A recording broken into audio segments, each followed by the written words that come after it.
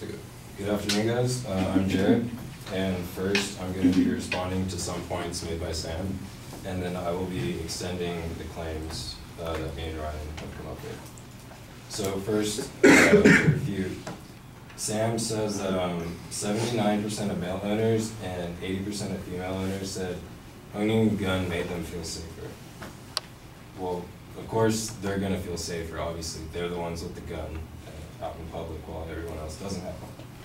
And legal gun owners is such a small portion of the actual population. And some studies show that, I'll address them later on, that it shows that the population actually feels less safe knowing that there are people out there with guns and they don't have one themselves. And then also Sam mentions that gun owners are actually very responsible and trained. For example, though, California only requires about 16 to 24 hours of training when obtaining a firearm. How can we expect any person to actually deal with the amount of responsibility that comes with that and potential consequences when getting a firearm when we have our military and our police that train year-round with these weapons? And then to further extend our claims, so our first claim, which was a significance claim, was allowing possession of handguns causes society to be unsafe. And to extend this, I'll use evidence concerning juvenile violence and youth homicides. So first, in an article called "Reduce Youth Involvement with Guns, Drugs, and Gangs," it says, a trend analysis of juvenile homicide offenses shows that since the mid-70s, the number of homicides which no firearm was involved has remained fairly constant. However, homicides of juveniles involving a firearm has increased threefold. It goes on to say during the period 1976 to 1991, firearms were used by 65% of juvenile homicide offenders. 44 of the 65% use handguns.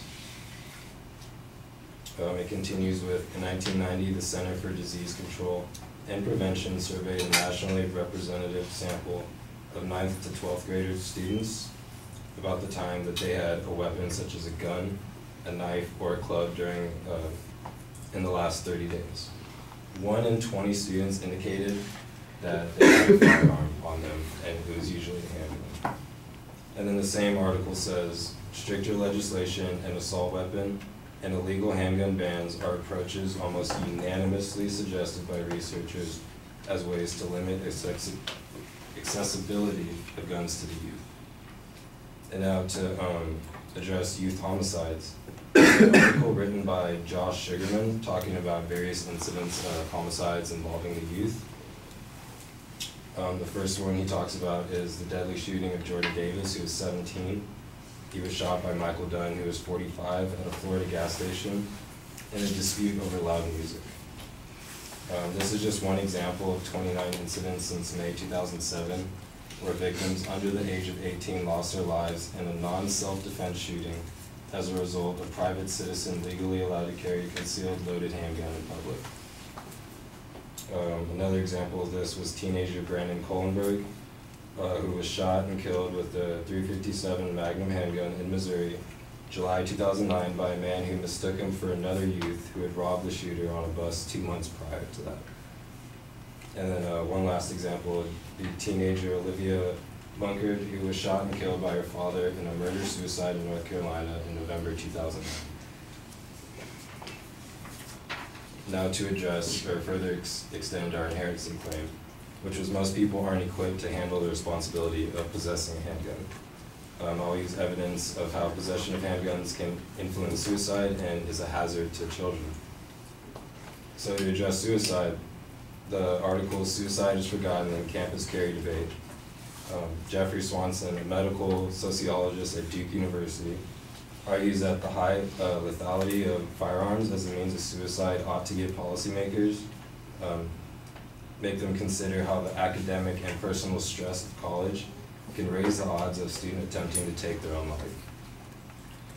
And then in an article titled "Michigan CCW Holders Suicide Rate Higher Than Michigan's General Population," we learned that from July 1st, 2007 through June 30th, 2008, 29 of Michigan's 164,793 concealed handgun license holders took their own lives for a concealed handgun license holder rate of 17.6 per 100,000.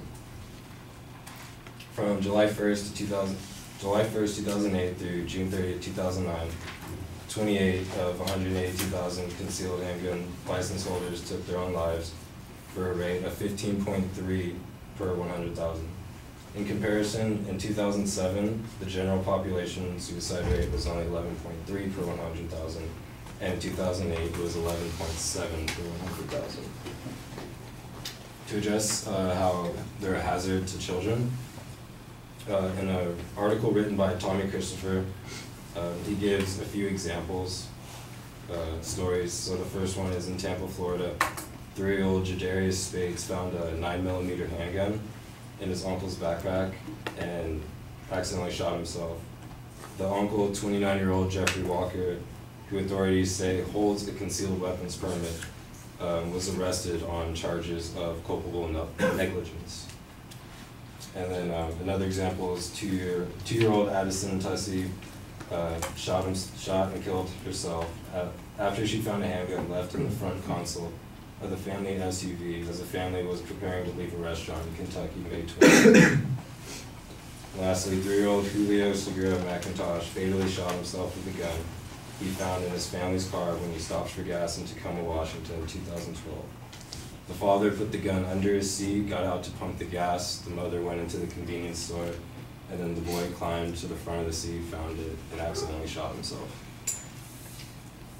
To extend our solvency claim, which is banning guns will reduce violence, I'll use evidence concerning the non-caring public opinion and how concealed carry won't prevent crime.